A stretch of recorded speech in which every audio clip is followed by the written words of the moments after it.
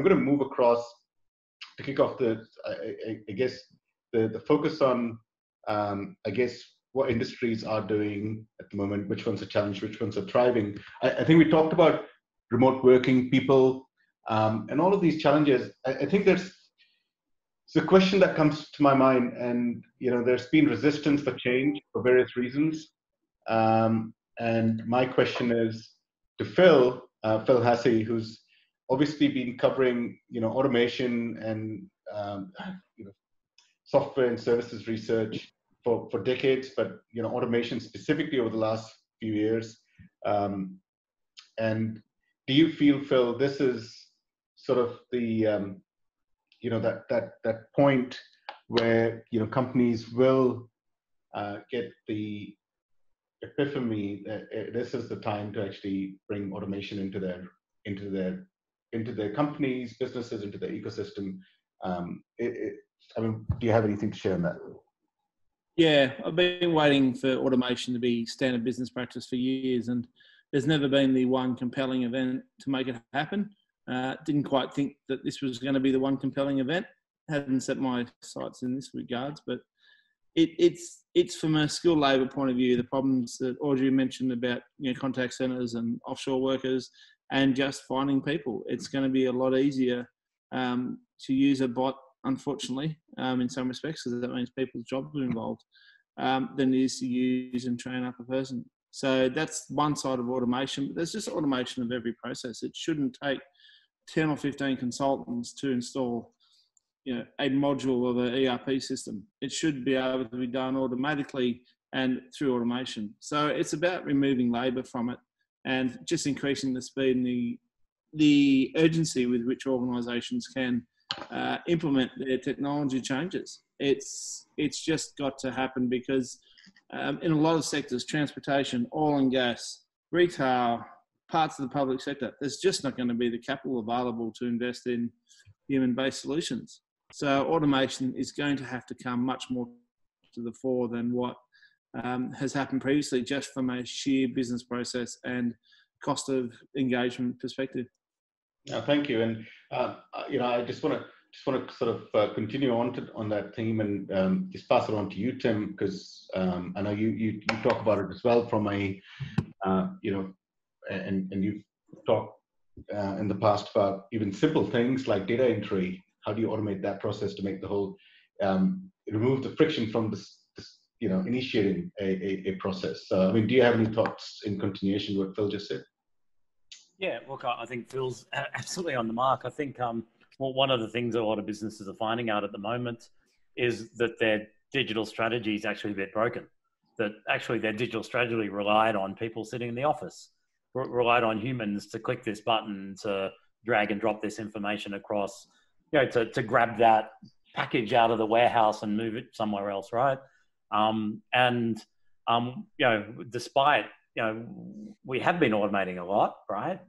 Conceptually, we're using RPA and some simple machine learning capabilities over the last few years, but I think we're starting to realize how much more we need to automate within our business, right? That the opportunities are massive, and we're seeing that today, right? That every process that involves a human sitting in an office or a data center, or someone needing to be physically somewhere, is something that we are going to have to start thinking about automating, because yes, COVID-19 is bad and it's going to go on for a while, we think, but what will be the next pandemic and the one beyond that, right? We don't know. So the reality is that we are going to have to automate these processes sooner rather than later. So Phil, I completely agree with you that I do think that this is the incentive that organizations need, right? I think we are starting to realize that things are more broken than we thought they were.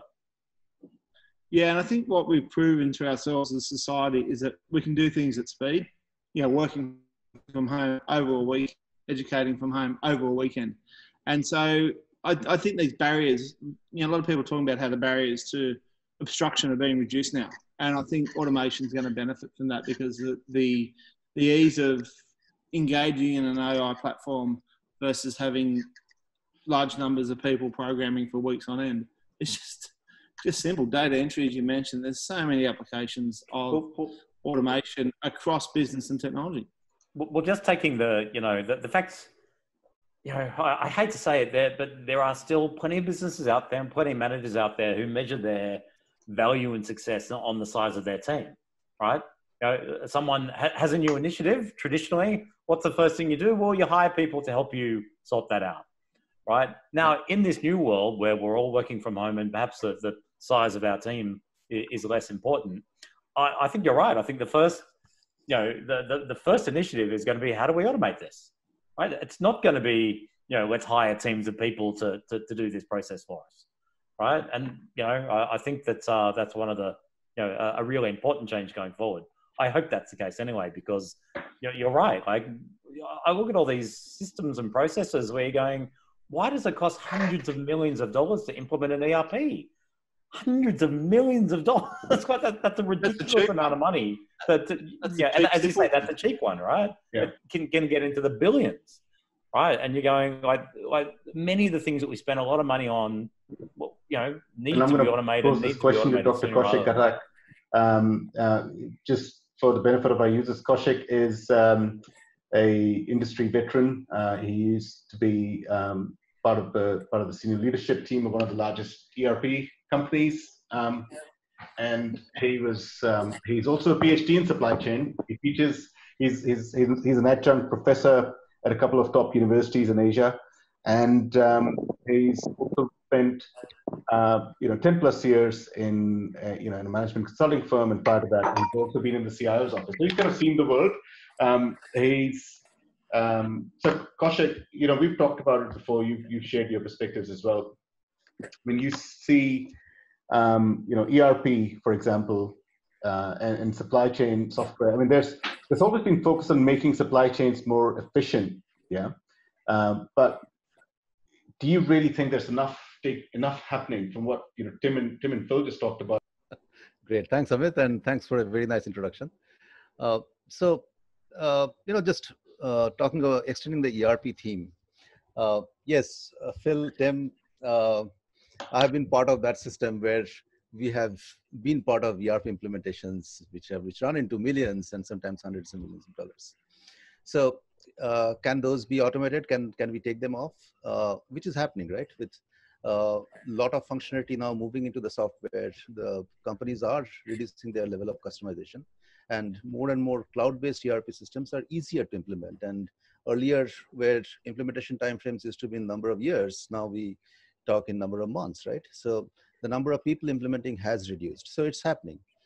And over time, as more and more functionality, and also it's a question of mindset. More companies now are ready to work with a standard software rather than, wanting that particular field in that particular corner of the screen, which I have personally faced those discussions, right? And handled those discussions.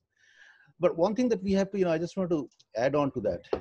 While we think of automation, while we think of making our, less human touch in terms of managing those parts of our businesses which are which used to be manual, error prone, and can be automated very nicely.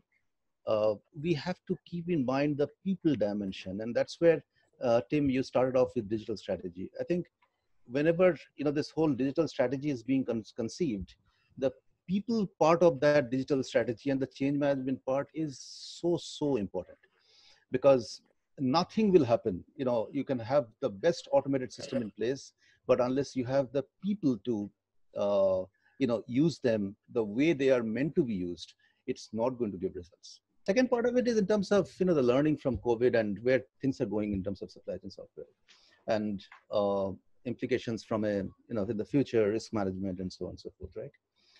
Well, I'd like to break down the problem in terms of, when we say risk management, supply chain, it looks huge, right? But let's think of, in supply chain, what exactly is a supply chain? We are essentially, if any company can manage 3 flows properly, the first is the material flow, which is the flow of products. The second is the financial flow, which is the flow of finance, the cash as products get bought, made, and sold. And the third is the information flow. So where, so any disruptions in supply chain means that these three flows are getting disrupted. So now, obviously, from a risk management perspective, we need to think out of these three flows and of all these three flows, where do we have the most control, and which ones can we actively manage, and which ones do we need to transfer the risk over to someone, right? That's like risk mitigation 101.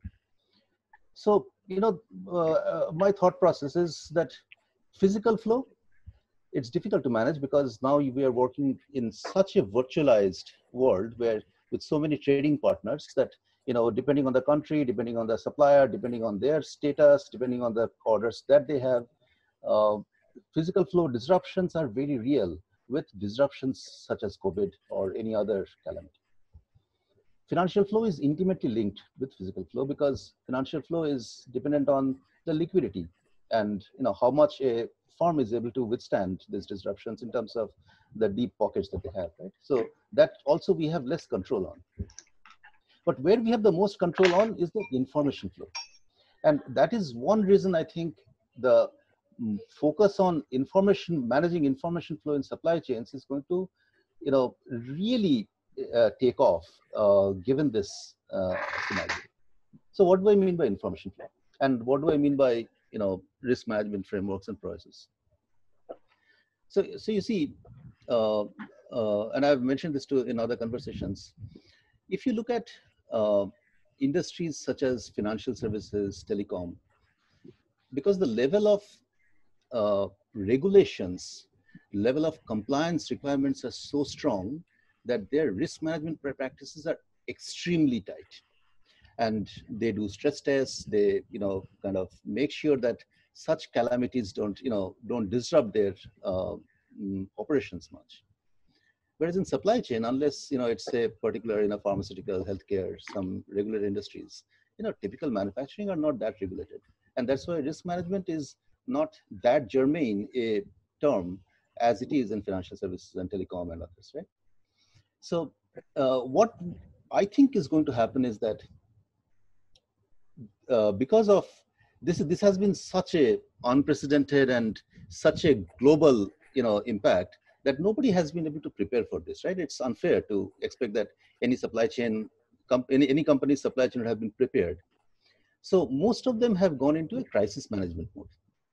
And I've been talking to some of my friends in the industry, and what I hear that initial days, February, March, was in a major crisis management mode. And what is crisis management mode?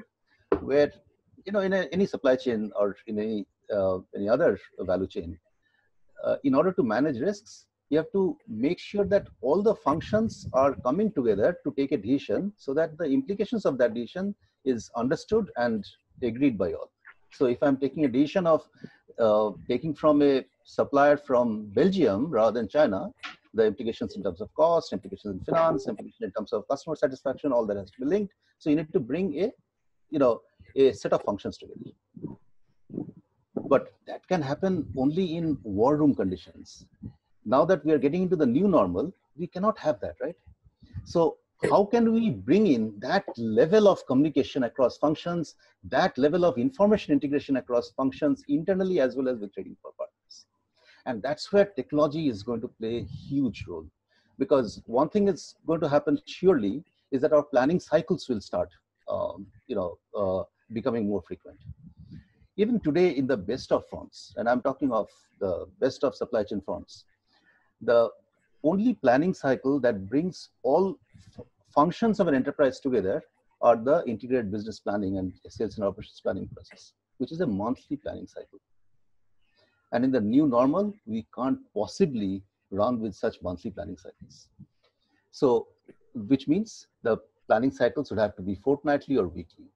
What does that mean? That means that the information that we needed to run our monthly planning cycles need to be gathered and verified and used in our weekly and fortnightly planning cycles, which leads to our a complete different level of requirements in terms of the visibility of inventory, visibility of our supplies, visibility of customer orders, the planning data, and so on and so forth. And that is where I think one of the biggest contribution that automation and visibility can make when it comes to technology in managing risk. So I'll stop here, and this must be a topic others would like to contribute to. Oh, thanks, Kaushik. And since I'm sticking to PhDs at the moment, I might pass that on to Aliyah. Dr. Aliyah. I was just going to say, we've been comparing notes actually in terms of what we both teach, but I'm actually going to take it from a different angle. We have right now, I mentioned agility before. I'm seeing a lot of disintermediation where the companies are saying, okay, I was making 75% of my products for the industrial commercial world and only 25% for the consumer world. And all of a sudden we're all at home. This is why the toilet paper hoarding occurred. And then we went through the whole, how do we cut our hair at home? A discussion we've all had previously here as well. How do I color my hair at home? And the next thing that's happening in terms of how do I stock my home laptop, my new light rings, my green screens. I see lots of my colleagues.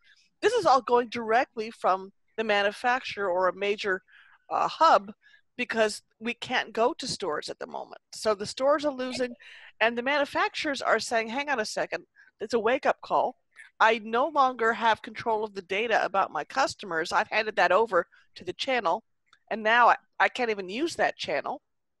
So let me rethink, can I go directly to the customer?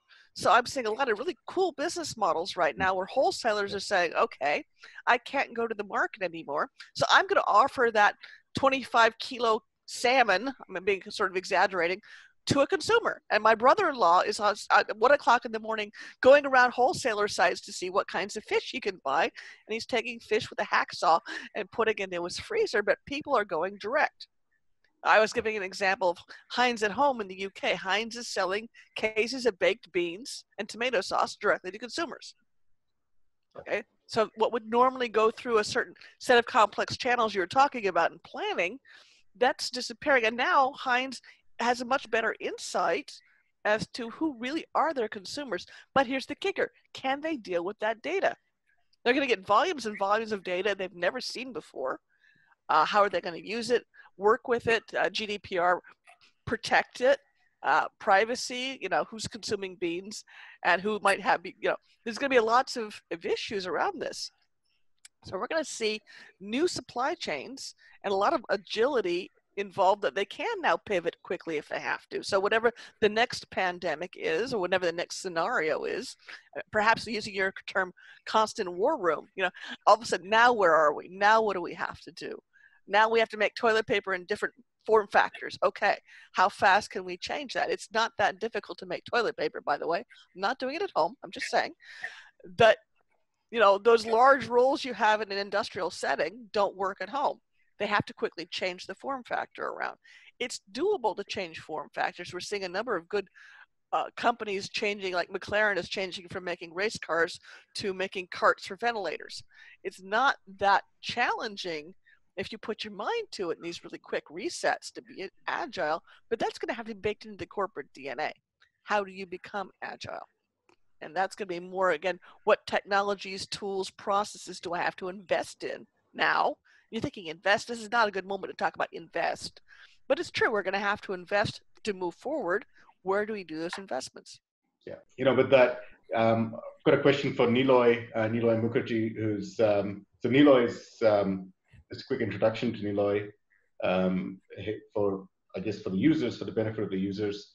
So Niloy comes with exceptional leadership experience in the hardware and infrastructure technology space in leadership roles in strategy and marketing, and has also worked with McKinsey for some time as a leadership consultant. So, but I guess the question I have for you, Niloy, is, we've talked about automation, the software. We've talked a little bit about infrastructure, but I'd love to understand what's going on with, the endpoint of the digital value chain, because the endpoint eventually is either in our palms or on our desks, right? It's devices that keep us connected or devices that we use, and we know that there's a whole bunch of supply chain disruption there, and what are the implications you're seeing for that industry, for the devices industry? Right. Thanks, Amit. So from a supply chain perspective, okay, so the interesting thing was that, even before COVID came, I was talking to a lot of the leaders there in the back half of last year. And with all the drama going on with the US government and, sanctions on China, now on, now off, now on, now off. Those, that supply chain has already been under a lot of stress because there's been a lot of uncertainty. And now what's happened is just kind of, increased it tenfold. And I think the big thing with the supply chain the supply chain for hardware is most of that stuff is made out of China, almost like I think now very little is done anywhere else. And the big issue is the ecosystem around it, right? So you don't make hardware in China because, it's the cheapest place. It's actually not that different from, let's say, Malaysia. But the big issue is that all the supplier base, everything is there. The whole ecosystem of getting everything together is there. So if you try to break that and do it elsewhere, it becomes much more expensive. All the development work now has slowly started shifting there, right? So development is for hardware is basically two areas, right? Taiwan and China. And China now with Shenzhen is really expanding. So now everyone's having to think, okay, this is not working. There's disruption, and we have not thought about risk management of having all our eggs in one basket. So they're thinking of other places. I am not sure that, if COVID goes on for a year, then sure, things will change. I'm optimistic it won't happen. So if it goes away in a couple of months, we may just go back to business as usual after a little bit of noise here there. But what may also happen is there is going to be definitely some thinking about diversifying. And that could benefit countries like Malaysia, Thailand, and a lot of the countries in our backyard a lot. I stand out in my mind, but you could also have Vietnam benefiting and a few other countries. Right? Definitely, there's going to be a move to diversify a bit. Yeah, no, absolutely. I completely agree. Two things that I want to cover. I want to talk about, we talk about people, impact, automation, technology, industries, how they're coping with it. But I guess the underlying theme is that customer behavior is going to change tremendously, both in terms of how we are living our lifestyles, how we want to consume, but also the reality is that people may have less disposable income in the short to midterm to spend on certain things, right? Question for Phil. I think it's, we're hearing this mantra at the moment, survive to thrive, yeah? And we know that customer behavior is going to change, but it's also a time when companies are really starting to tighten their belt and they have to look at the dollars and cents. Yeah? Do you have a view on or concern about the fact that there may be a disconnect where the CFO takes over that piece and starts to drive those strings and everything linking to that, and customer experience falls under that bucket as opposed to the way it should be, or the way we'd like it to be, or the way Tim Sheedy wants customer experience to be driven? I mean, Tim is a proponent of best practice around that. So, do you have a view on that?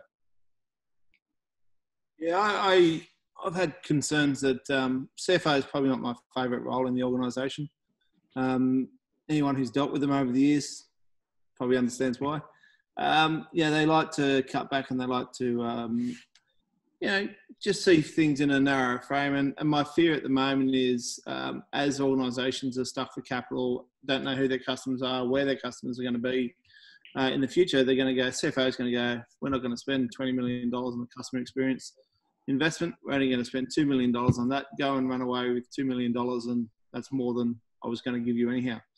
And I think the big fear is that just that crunch of organisations being led by the quarterly cycle of the stock market for many listed organisations, or being led by a CFO approach of cutting money just to make money, is going to be a real issue for customer experience. You can't take that attitude. You've got to look at spend money to make money as an investment in customer experience rather than a cut money to make money for customer experience. So my big fear is that the CFOs will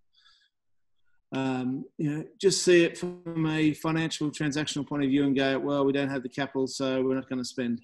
And that's the big risk for customer experience, for customers. It's a big risk for the organisation's ecosystem, their suppliers, their partners, their agencies, or however their distribution model works. So I just think it's a real fear that CFOs are going to take a CFO view on the world and not a broader CXO view that customer experience is absolutely essential to how to drive forward out of financial stress. Yeah. And the other thing is that what's driving the, what's driven a lot of the changes in customer experience over the last 10 years have been the startups and the smaller and mid-sized firms, right? And, and the big ones have generally been laggards. Now, we know, economically that it is the small and mid-sized firms that are hurting the most at the moment. They are the ones that are not just hurting, many of them are closing their doors at the moment. So therefore, adding to your point, Phil, let's look at the fact that perhaps there is actually less competitive pressure, in terms of improving that customer experience. There probably is some truth in what you're saying there, that without those people nipping at their heels as much as they used to, and look, they'll be back. It just takes a while for them to come back. Then maybe there will be less pressure to spend on that customer experience, and more focus on bedding down the profit and the budget. Yeah, thanks, Tim. Audrey, do you have Audrey Williams, the expert on customer experience? Audrey, do you have a view on that? What Tim and Phil just talked about? And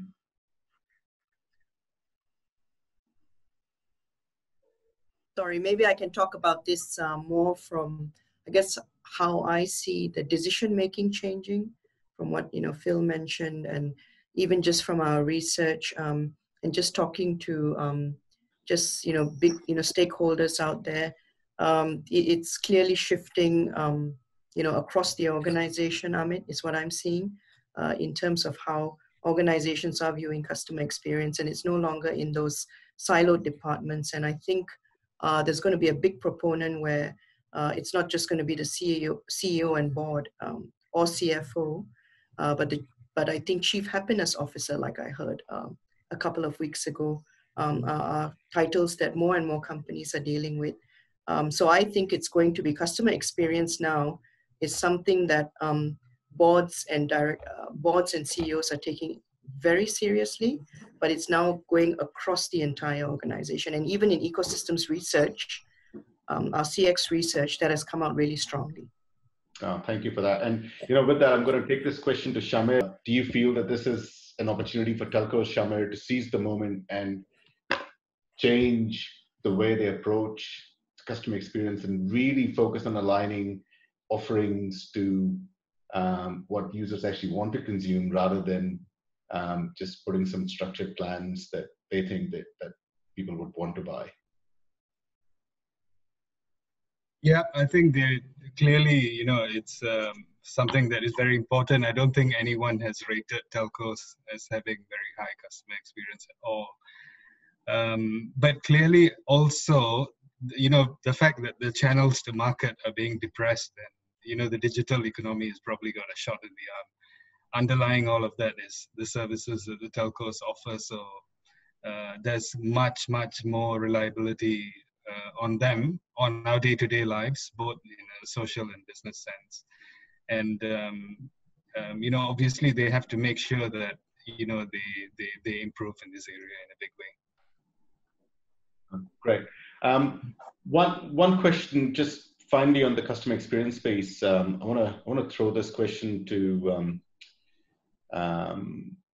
Chris White. Chris, who's head of marketing, but also drives our community engagement with, I guess, users across, whether they're in the vendor landscape or stakeholders from the technology buyer landscape.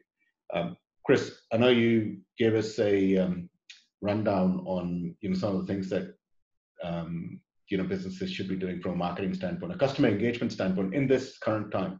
What is important? What are some of the do's and don'ts? I mean, do you want to share some thoughts on that? Yeah, I think it's fairly straightforward. I think we've all seen ourselves in how we're interacting with the people that we're buying our services from. We're not so open ourselves to people trying to sell us things right now, because money is tight. So we don't want people trying to shove a product down our throat that we don't necessarily want. We know what we want. We'll go out and research it, and we'll buy it.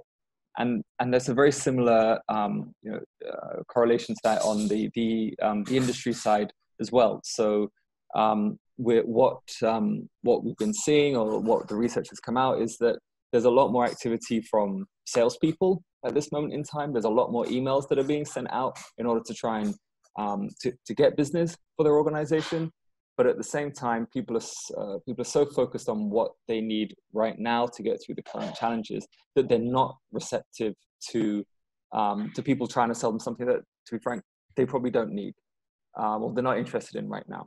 So the engagement with salespeople is down a lot lower, even though the activity from salespeople is much higher than it was previously. But then what that means on the flip side of that is that people are really searching for information to overcome the challenges that they're currently facing in their organization. So what that then means is that there's a lot more inbound traffic to websites. We're seeing that ourselves. So educational pieces around blogs and content. So people are actively searching for things that are going to help them to overcome the challenges that they're facing right now. And there will be more inbound leads for specific services that help organizations with their current challenges. So, for anyone that has solutions that are highly relevant in this moment in time, and obviously someone like, Zoom, for example, we know that they're seeing a lot more business right now, and that's evident in their share price as well. So people really know what they want at this moment in time. So it's quite difficult for a salesperson right now to get new business. People are really trying to overcome their current challenges. So engaging with your current customer base, working with them, and to help them to overcome their challenges, even if you're not selling them something, but educating them and helping them through what they're currently facing is what's going to set you up better in the future, because you're going to build that goodwill and that reciprocity in the future. So that's generally what we're seeing from the sales and marketing functions right now. I'll try and wrap it up. I think there was one question that I wanted to pose, both I guess to Phil and to Niloy. Do you think this is a time when specifically for, I guess, the partners, channel partners, and for customers, especially customers in industries that are really heavily impacted, if they want to help those customers adopt, transform, and take those technologies, is there an opportunity for some of the larger vendors to make a more focused, concerted play in that segment of financial services? Absolutely. What got so many disties and partners through the GFC was finance for vendors, and this is even more difficult than the GFC for most markets, most companies. So I think they're absolutely critical. And as you said, selling their own product. Nowadays, they don't just sell their own product. They'll actually sell competing products as well. So it gives them a real interesting position to be a lender of choice when bank lending may be difficult if you're a high-stress industry, retail, transportation, oil and gas. It just opens up that opportunity to build relationships, but just keep product moving and keep technology investment happening. And I think it's essential. And given the success that it showed in the GFC and the Asian financial crisis before that in our region, it's a really working model. It's really going to work really well. Great. No, thank you. Yeah, Amit, what I'd add to that is, look, I think the vendors want to do more financial services. Like you said, it's a great model, right? And it's additional margins for them. So I think they want to do it. They'll have to figure out how to get it to smaller customers. That's always been there. They can sell it to the large customer, but they are risk averse when it goes to smaller customers. Can they work with channel to do that? Sure. I mean, there are all those options which I think they really need to think about. On the channel side, I think the other thing which I'm seeing is, channels were already automating, right? I mean, in the sense, not automating, sorry. They were already starting to do more of an online presence. So there's very few channels today who don't also have something online. I think they're going much harder there now. And that whole distinction between the brick and mortar kind of channel and the e-commerce kind of channel is going to become even more blended, more diffused. And you're going to see a lot more channels now saying, they're online. There's a big opportunity there, by the way, because sometimes the channels push back and resist you being able to offer everything online. And once offering it themselves, that resistance is going to crumble, and it's going to be interesting to see how that plays out. So, what looks like that the recovery will definitely not be a V-shaped recovery, right? So we will not recover in a bang. It will be a long U, or maybe a kind of a very long L even. You might have a So W. you might have a W, who knows? Yeah, absolutely. It might be a W, but a kind of a rounded W. Yeah. Uh, so, thing that comes to my mind is that, finally there will be a new normal in whatever form, and talked about maybe appearing there. But one thing we have to keep in mind is that our response to what would be a new normal in terms of what we think today has been a disaster recovery response. And that is not sustainable. So if there has to be a new normal, organizations have to prepare for that new normal in all aspects of the enterprise and across all industries. So while we are going through a curved W or a long U, the downtime is a really, really useful time to think through, strategize, and put in, mechanisms so that when that new normal emerges, we are ready for that. And those who will be ready for that will be the ones who will survive in the long run. And can I add something here from the healthcare perspective as well? So they are being disrupted completely. They have had no time to prepare, and the new normal is on them already. So the biggest risk that they will have is actually, sitting back and looking at all the investments that they need to make in another year or 1.5 years' time. They won't have the resources. And, to Kaushik's point, how you said that healthcare tend to have a very well-developed supply chain. But the fact is, 2 months back, I was looking for blood for my father-in-law in Calcutta. And I spent 2 days and I couldn't find the right blood group, right? So the supply chain was always kind of disrupted. And there was no cross-agency collaboration across many countries. So that's the other thing. When we think about other industries, I think we need to think that the healthcare industry will be really badly hit in many ways, and that will impact every one of us, not just from the industry point of view. I would like can I just add? Yeah. Sorry, go, Audrey. Ladies first, yeah. Yeah, I'll just say, I think the contact center industry is already, they've been pressured and pushed, and they're already sort of like living the new normal with, their agents at home. But what I think they wish they had done a lot more was with the high inbound activity and calls that they're receiving right now, they wish that they had thought a lot about innovating around a lot of the non-voice channels, or a lot around what we spoke about earlier around automation, which Phil mentioned, bots. And I think conversational AI platforms, for example, are really going to rise after this. So I think they are in that tough position right now. They wish they had done a lot of things, because if not, that would have reduced the load on the contact center. So we're just going to see a string of innovation from the various pockets, and these include FAQs, virtual assistants, conversational AI platforms, and so on. Sorry, Lee. Yeah, one thing that I just wanted to, when we talk about V-shape or W-shape, or there might be two Ws, a little bit of an up and down. But I think also the big question would be, what will the recovery be measured by? Because we had a lot of focus on economic growth. I mean, there's you see the stock markets have all been on all-time highs. But I think now, and back to what Amit said at the beginning, first and foremost, this is a humanitarian crisis. And I think there's a lot more focus on the person and the humanitarian aspect. I spoke to one client yesterday, for example, who obviously is in the same challenging position, but they made a point to say, look, every employee from the cleaners through to the executives will stay employed. And we're doing that consciously, at the cost of probably some profit margins and, potentially, higher budgets, for recovery.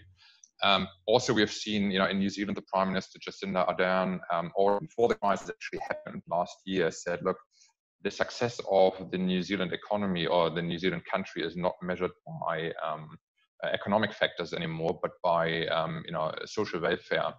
So I think the COVID situation maybe changed the measuring point a little bit as well. What do we see as recovery? Is it profit margin? Is it stock prices, or is this also some more social aspects across different countries and societies?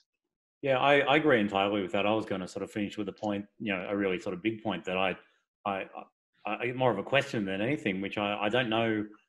I think we're all going to start questioning what is an economy, right? Like, who knew that our economy was so fragile, right? That a bunch of people start working at home sends us into a near Great Depression style environment, right? Like, and who knew that? I don't think any of us knew how fragile our economies around the world are.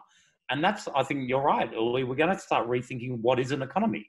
What is a successful economy? How do we measure the success of these economies going forward? Because, I think, if anything, it's shown that the measures that we were using so far were pretty much off track with humans.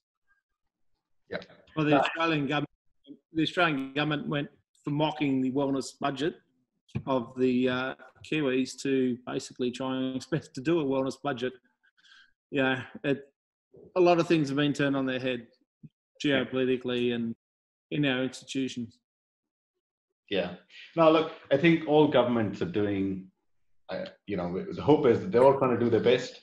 I've also come to a realization that in this particular crisis scenario, there's no point having a beauty contest between the governments, because you never know when the tide turns. And we've seen that happen in certain countries. And the last thing I want to do is jinx anyone. But thank you guys so much for taking the time. I just wanted to highlight for everyone that each of the advisors that were on the call today are going to be either driving certain online sessions with our customers or users or industry leaders that are getting impacted or how they're dealing with it, but also separately on joining me on some of the sessions that I'm running with certain leaders as well.